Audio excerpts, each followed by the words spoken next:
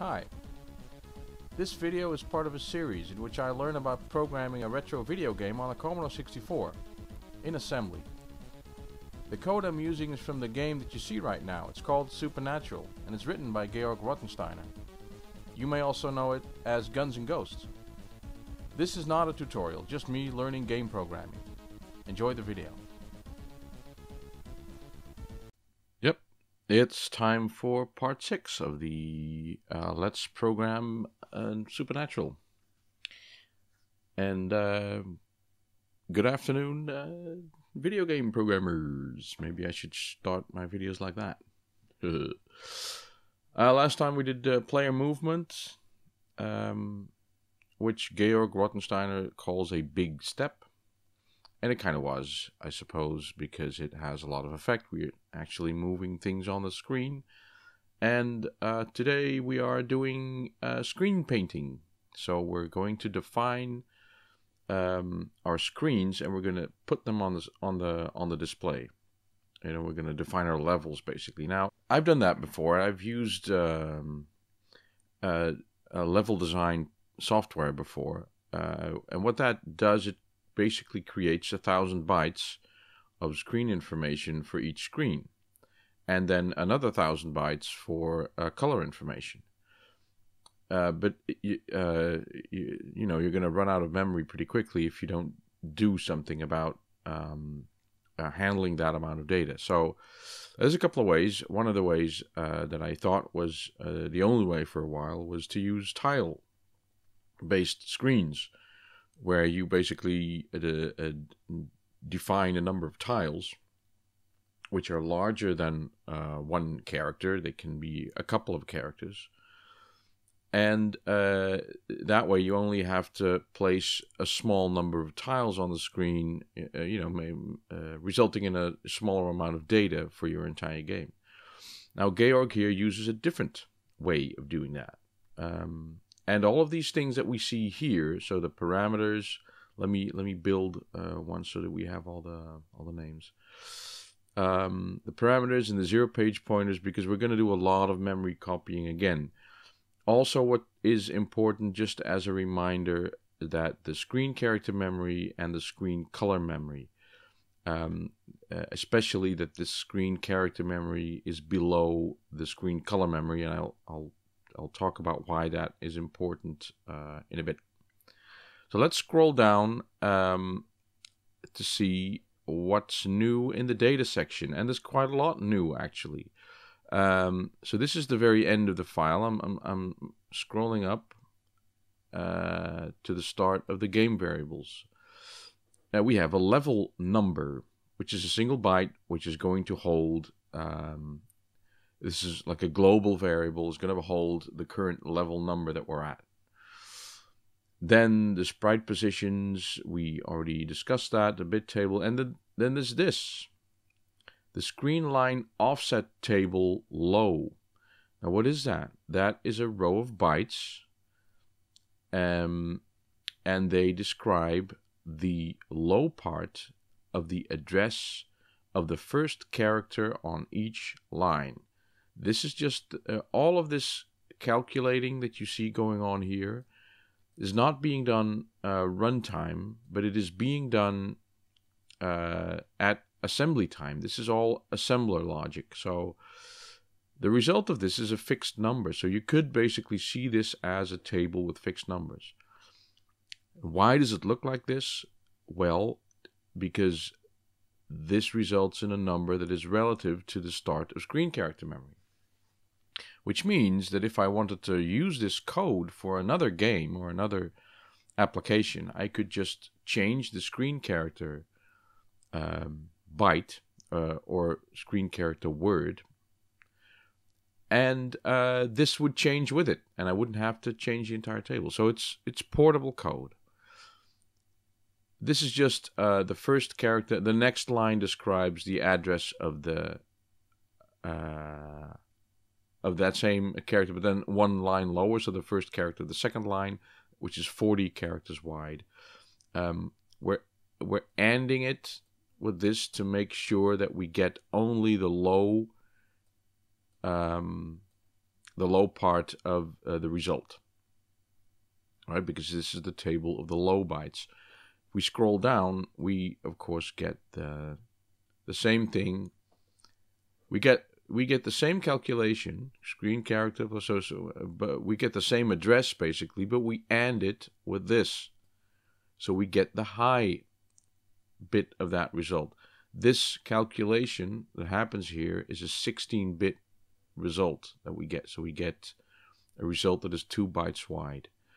And then at the end, we just shift it right by 8 bits, meaning that if we have a 16-bit result and we shift this one 8 bits to the right, which is basically 1 byte, it ends up in this place, and we have our high byte. And these are all defined as bytes. So the table of high bytes and low bytes, together they will form one address. Well, this is smart thinking. Again, using tables and to increase efficiency. How they are used, we'll see in a moment. I've just scrolled up just beyond the game variables because we have a screen data table. The good thing is, and I've learned this in software engineering, of course, is that when you design anything, it's best just to start with considering the data, because the data is going to determine how your code is going to work. It's better to start by describing your data and then work the code around it than to write code and have that determine what your data should look like. Because this makes it easier to add levels and to add anything. So how does this work? One of these blocks defines one level. And this game is going to have like 1 screen levels, right? So we don't scroll off the screen. We just finish one level, and when that's done, we paint the next. But this, we imagine an empty canvas, and this describes that we're going to draw a horizontal line. This is just a constant that is 1. There's also a vertical line. That's a constant that is 2. With we have an X position, a Y position. We have a number of characters that this line should be long, and then we have a character number and a color. So each element is described by these bytes. So you have 1 horizontal line, 2 horizontal, 3 horizontal lines, a vertical line, and this marks the end of the field. End is just 0. So that's one level. I took the liberty of designing my own level. I just put in some values that I thought made sense. And we have level border data. So this describes the play field, the outside borders of the play field. And that is a separate, it's defined in the same way. And it's put in on every screen that we draw. And then there's the screen data table, which describes in words, in 2-byte sections. This is just the address of level 1. So if I wanted to draw level 2 here, I'd make this into a 2, and then our world would consist of level 2.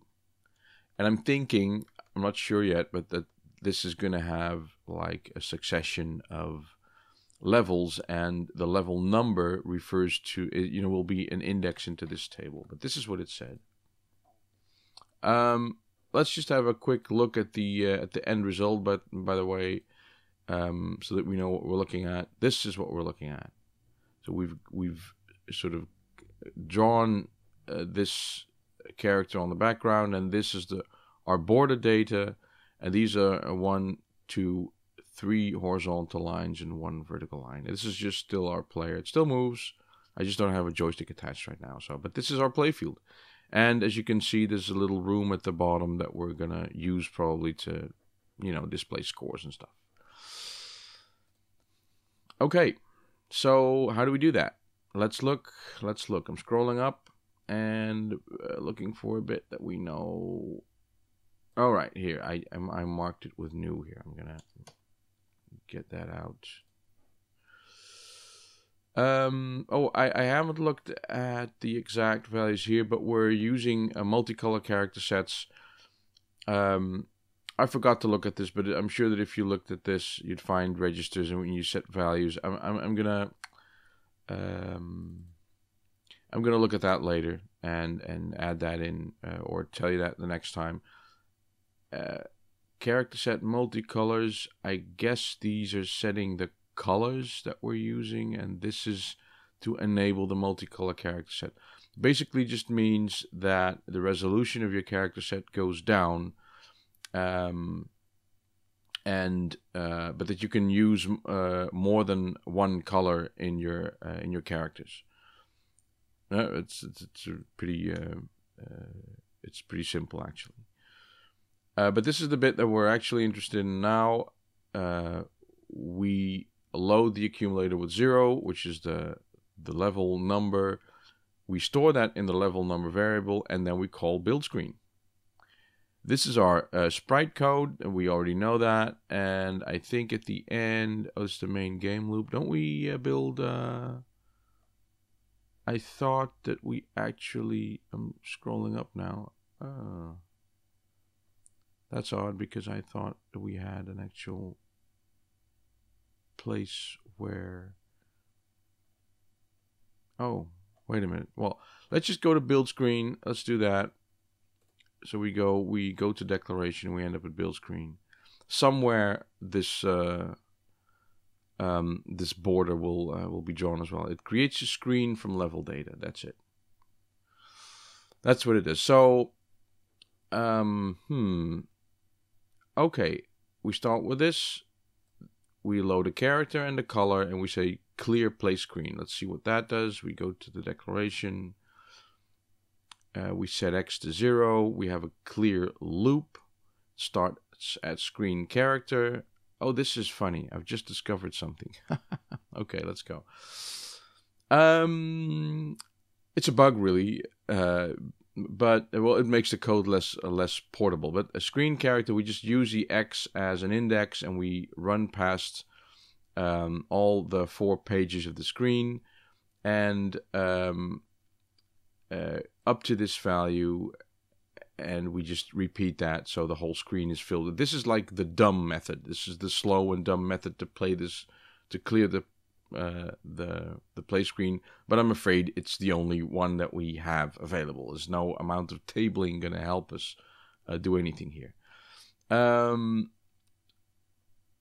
then we transfer Y to A, although I don't see very quickly now why we would do that, because Y is really, I think Y is the color. All right.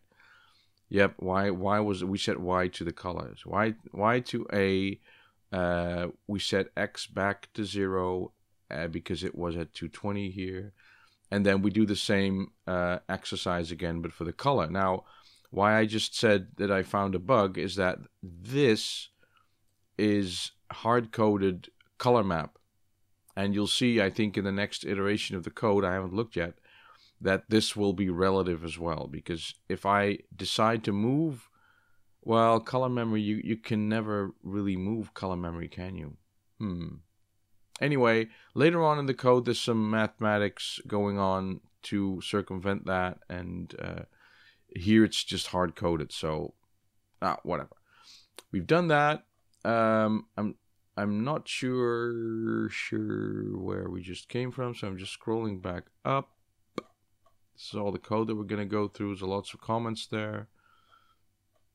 And was it here? Yeah, clear play screen. This is where we came from. And we jump back here. Now, we load the level number.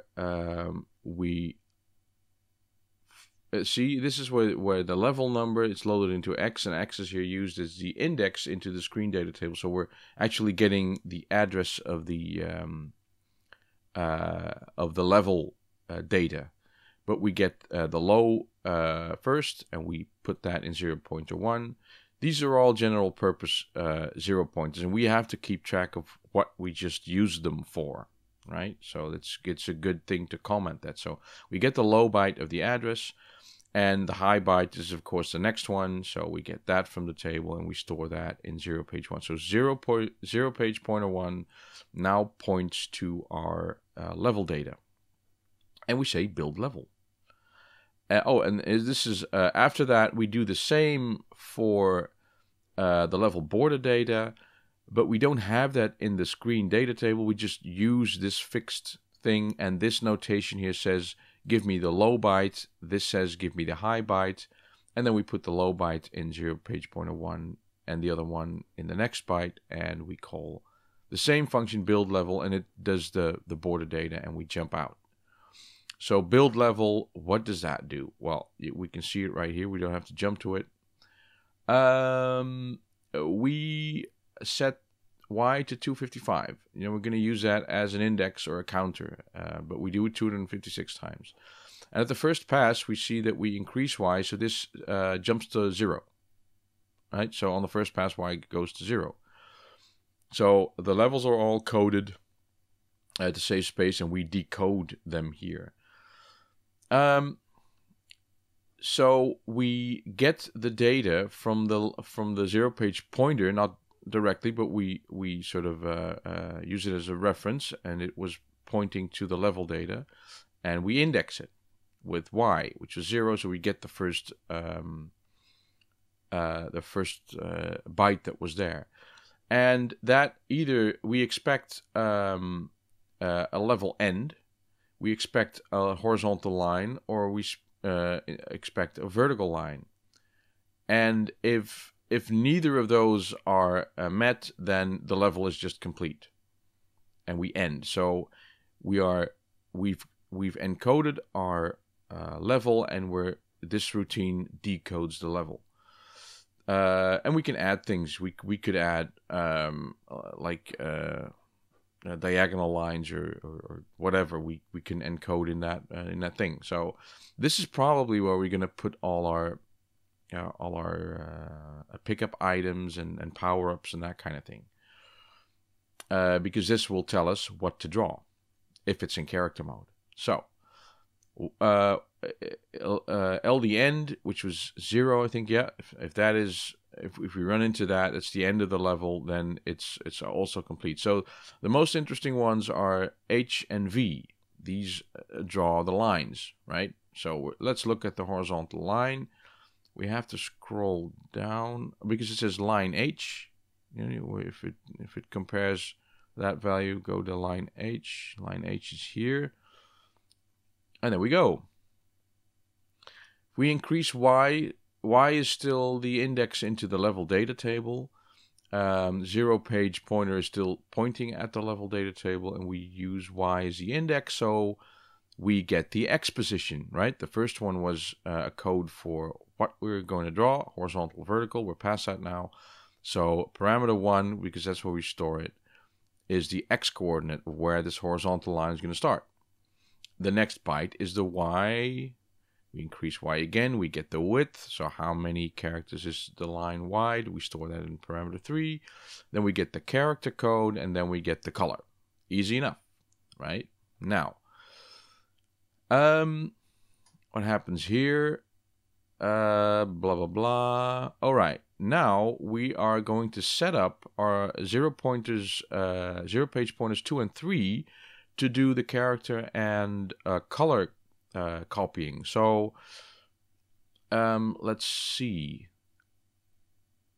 Well, oh, right. X is the Y position. So, and we're looking at the screen line offset, the low bytes of the screen, the low part of the screen addresses, and we want because we're looking at the Y position, we're using the Y position as the index into that table. So we're looking at the first at the low byte of the first address of the line that we want to draw on, and we add Da da da da da.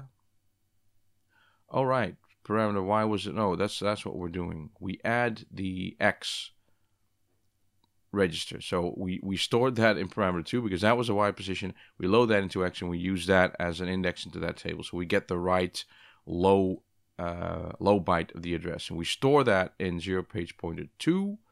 And also we store that in 0 page pointer 3 because the low bytes, whether we're drawing in color RAM or character RAM, the low bytes are going to be the same. It's just the high bytes that are going to be different.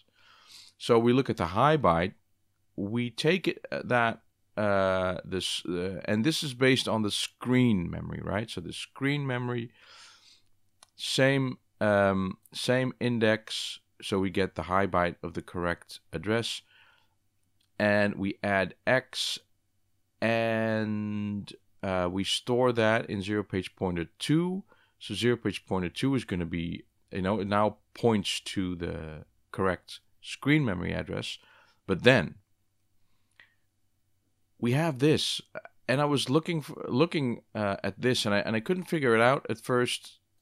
Hence the question marks here. But I get it. The first thing that I was doing was calculating what this was. But if you have a close look at this, these are all constants.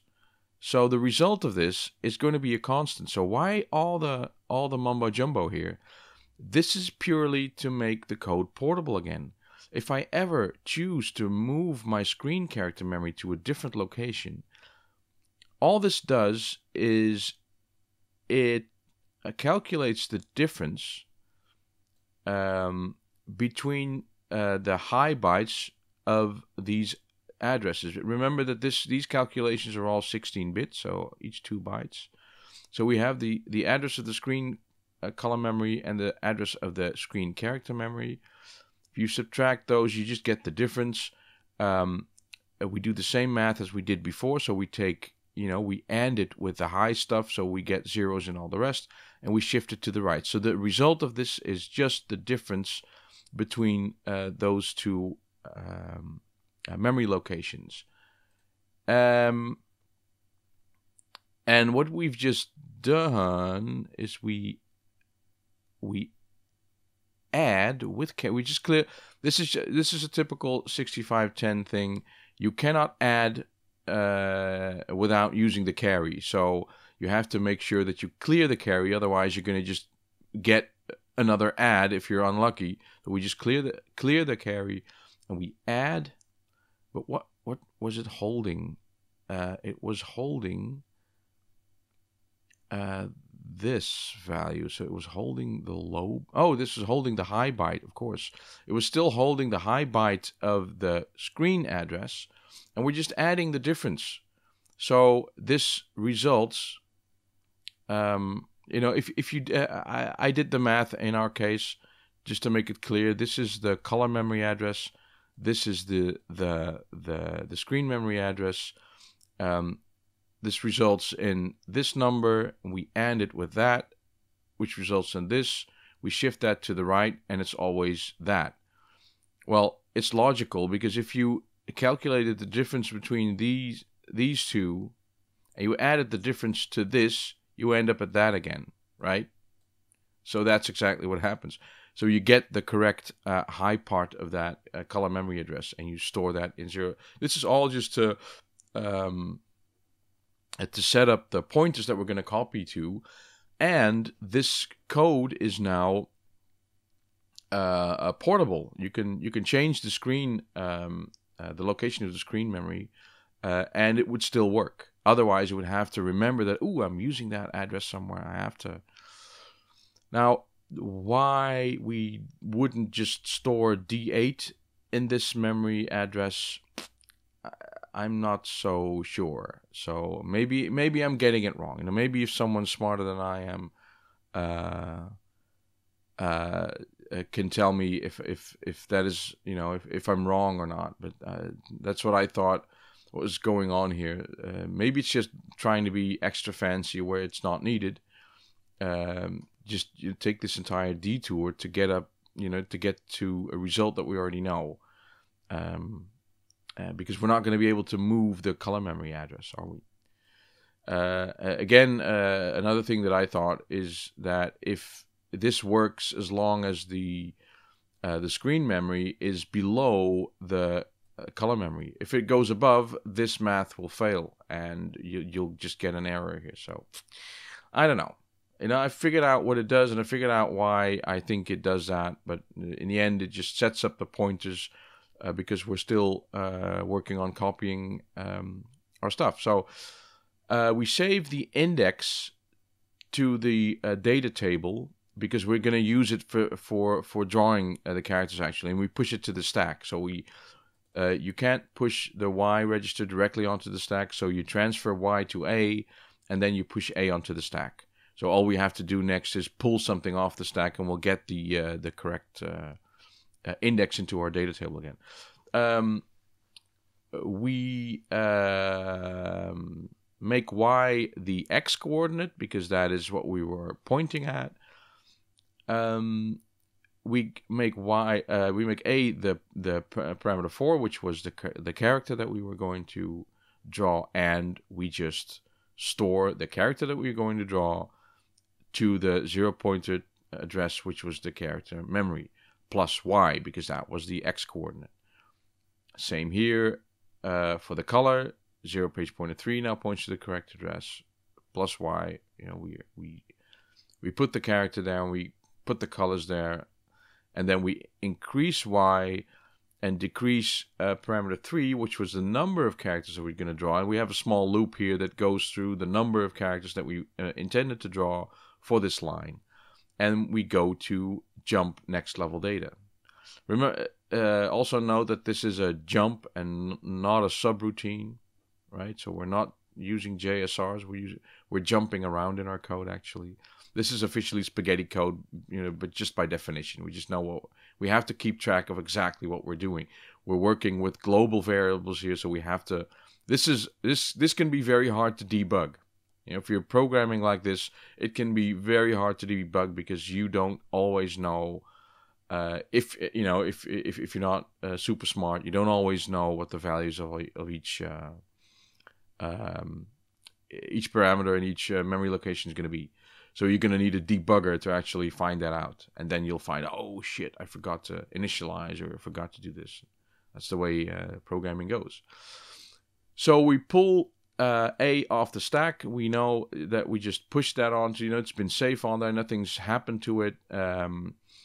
Remember that if we do jump routines, do subroutines, we use the stack to store addresses and stuff. But we haven't done that, so we pull the accumulator off the stack, which was the index, into our data table. Now, at some point, we may want to build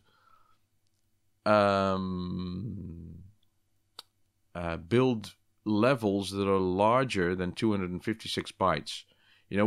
We've made our level data small, but there's nothing on it. Normally a level would be 1,000 bytes, but we've made it small by a large, by a large factor. But it may grow beyond 256 bytes. So we have to make sure that when we go through, as we go through our level data, that we don't go past a page boundary and we wrap back to the beginning of the table and start drawing our level again. We have to make sure that that doesn't happen. So what do?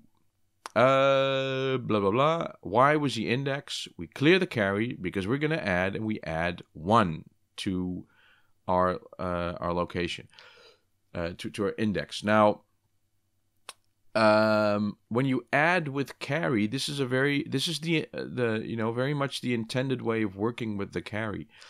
If this calculation that we're doing right here, so if the index was 255, if the value was FF and we added 1, the result would go in the accumulator and it would go back to 0.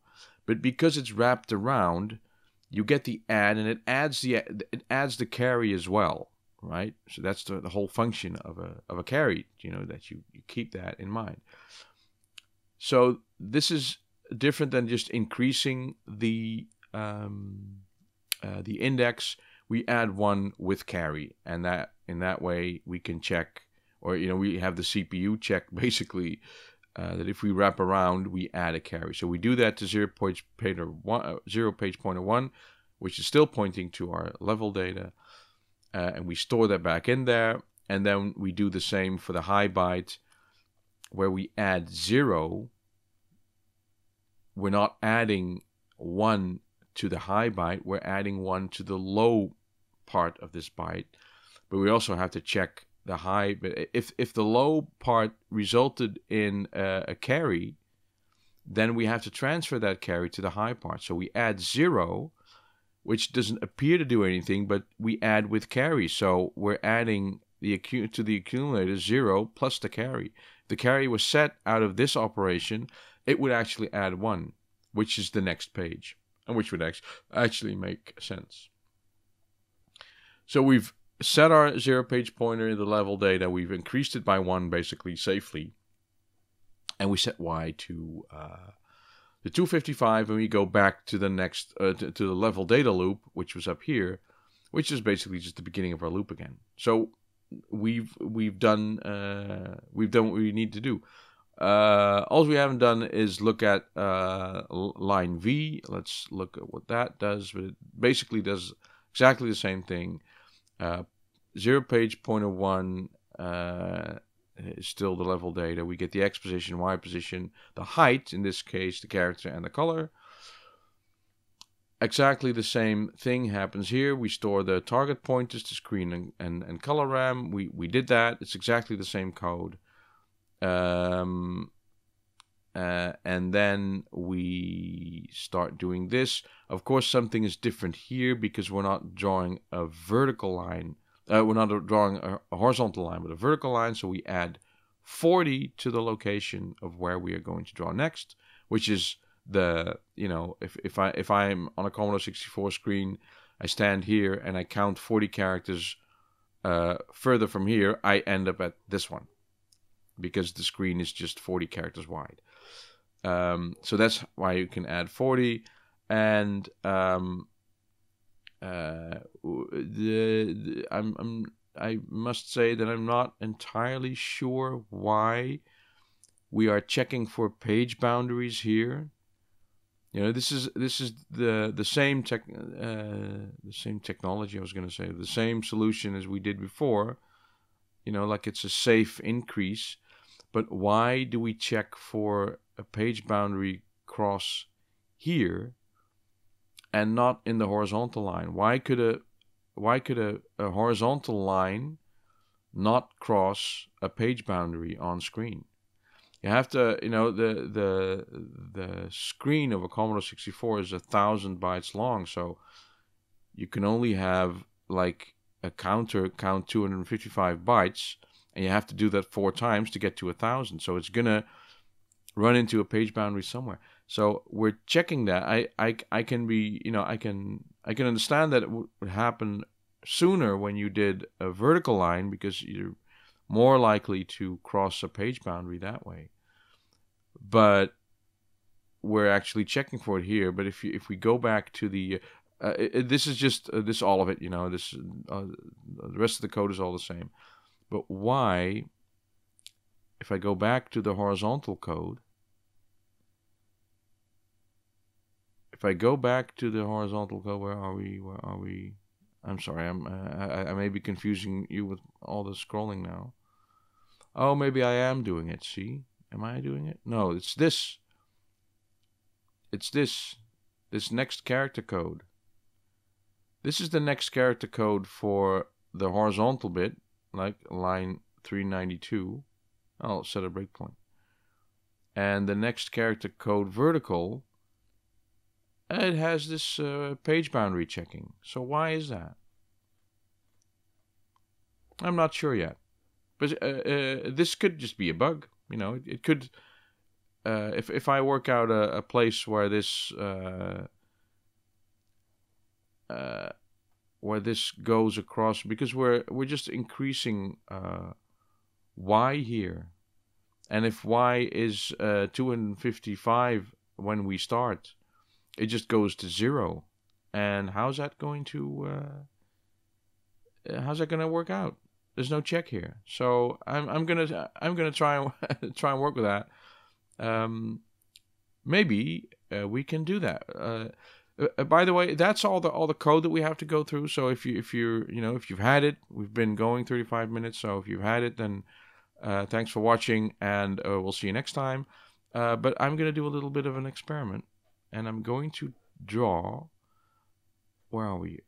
There. I'd already made my own level. So if I'm going to draw level 2, I'm going to draw a horizontal line. Oh, wait a minute. Oh, I can't. Oh, that's why.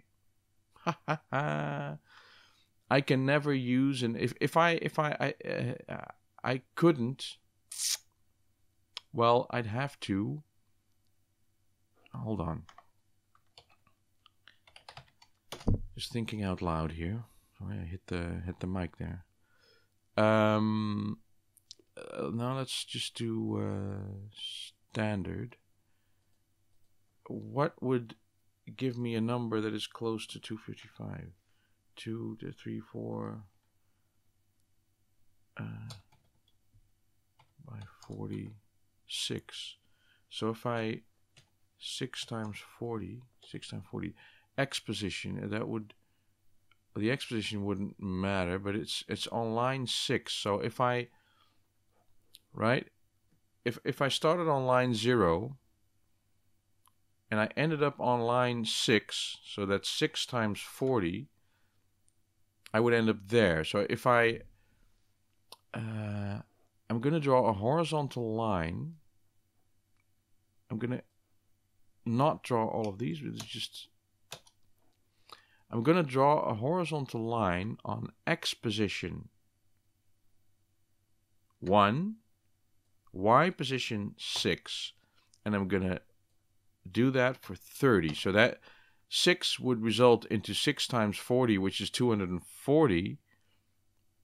And then 30 characters after that. This is definitely going to go across the page boundary. So let's see what happens. Build and run. Here we go. Oh, it just works. It just works. So I must be seeing this wrong. There must be some implicit way. Let's do this a couple of times, just in case I just didn't. I didn't get the math right. Oh. So on line 5, 6, and 7. So you just have 3 lines. Build and run. No, it just works. It just works. So there's something that I'm not seeing right. Maybe hopefully some of you guys can work it out. I'm gonna certainly have another look at it, and I'll come back in the next video if I work it out. I probably will. And I thought I had it, but I don't. So thanks for watching, and please comment, and I will see you in the next video. Bye-bye.